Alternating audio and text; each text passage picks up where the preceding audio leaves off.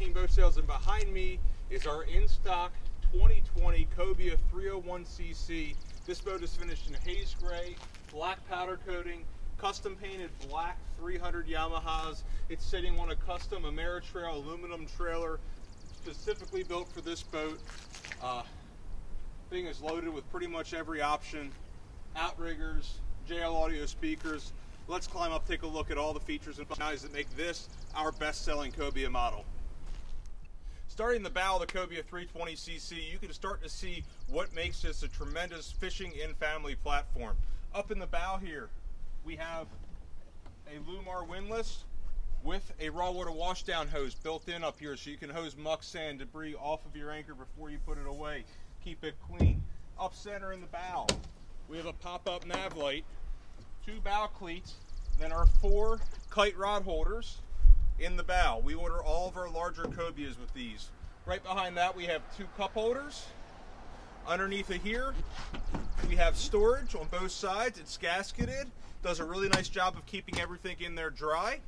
Underneath of my feet we have a bow table. The bow table can come up and stop at cushion level to create a day bed up here in the bow, or can come all the way up and become a table for family activities while out on the water. Right after that, we have a large storage compartment in the floor. Then, inside the console, we have a large step-down head with plenty of headroom. I'm 6 foot. I can stand up in there comfortably with room to spare. Toilet, sink, storage, buttons there for your macerator and your overboard discharge. Up here in the top left-hand corner, we have all of our breakers for our switches, and then a fold-down mirror that gives us access to our electronics. Super accessible boat. All the fuses and everything lay right there, and when we install our electronics, we label everything, so there's no guessing game of which fuse is which. Over here on the starboard covering board, we have our waste pump out, along with fold-out backrest. We have fold-out backrests on both sides. If you are just going fishing, these are removable, and you can leave them at home. But still, very nice feature.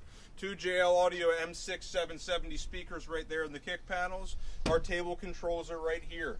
As we move aft on the Cobia 30, we have our first of 4 macerated fish boxes. Another one right behind that underneath of my feet. Coming around here to the dash.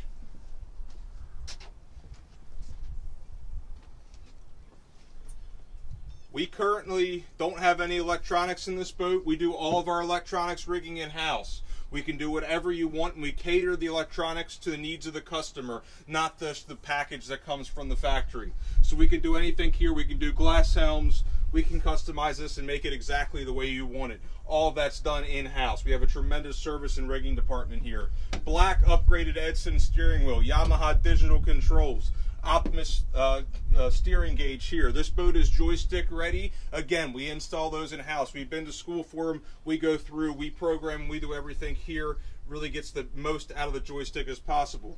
In both gunnels here, we have M6 880 JL audio speakers. These are paired with an 8-channel 800-watt amplifier and a Media Master 100 head unit.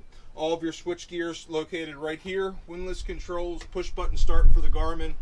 Push button start for the Yamaha key switch, Bennett trim tabs on this boat with indicators. Really, really nice to know where everything is. Both gunnels have fuel fill. We have a single fuel tank in this boat with enough range to go anywhere you want to go. Coming around here, we have LeBrock captain's chairs. Really, really nice fold down bolster. These slide forward and aft, and these flip up and flip down and lock. Right below that, we have access to our battery switch compartment. Batteries aren't shoved in the bilge or hidden behind a wall in this boat. They're here, they're accessible, they're easy to get to. Both these panels fold down. These are also locking latches, by the way, and expose all of our batteries in this boat. We have 4 Group 31 AGM gel cell batteries.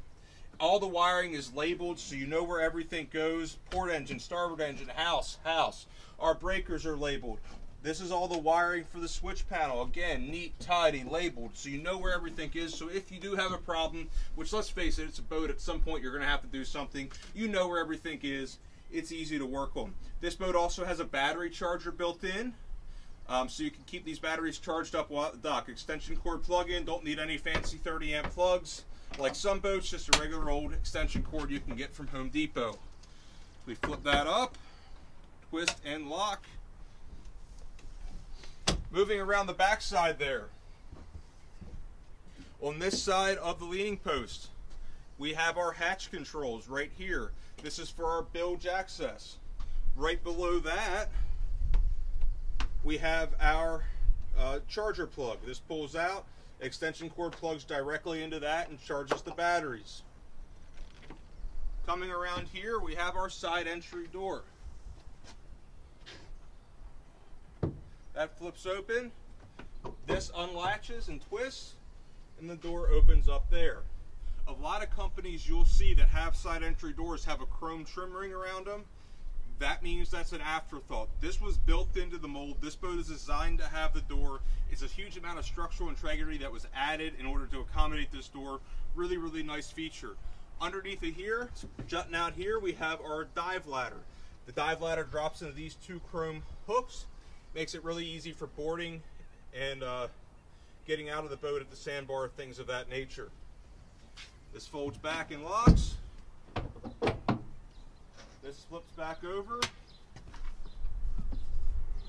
and latches shut. Coming after there, under this covering board, we have our freshwater washdown. Under the opposite covering board, we have our raw water washdown. On the back side of the leaning post here, we have a freshwater sink with a shower. We have a small cooler right there. Below that, we have our Plano box storage, our drawer storage. I keep my dock lines on there on my boat. Then coming around to the stern here, we have our fold down rear seat, which is covered in pollen. I apologize for that, but it's hard to avoid it this time of year.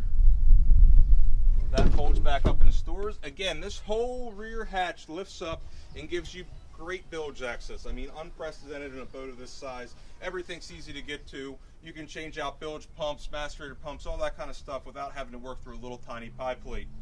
Behind the backrest here, we have our two live wells. There's two individual live well pumps in the bilge with their own pickups. Really, really nice feature. Again, raw water washdown underneath of this covering board. Pop-up cleats again in the back here. Behind this door, we have our fuel water separator access. And then last but not least, we have a freshwater shower right back here, so you can get sand, muck, and mud off of you when you get back in the boat. Twin black 300 Yamahas. The 300 Yamaha is arguably the best engine that they make. We had these finished custom in black to match the powder coating and the overall color scheme of the boat. We like to do that kind of stuff here. We don't like generic boats. We like to make them pop, make them flash, make them a little bit different than everybody else's out there. This boat is equipped with Rupp outriggers and bases. I believe these are 18-foot riggers. They come with enough rigging to do a single halyard setup in your owner's bag. Really, really sweet boat. I hope that you can see why this is truly our best-selling model from Cobia. If you have any questions, give us a shout, 302-436-1737, or shoot us an email to schedule an appointment. Like, comment, subscribe. Let us know what you want to see more of. I'm Zach with Route 113 Boat Sales, and thank you for watching.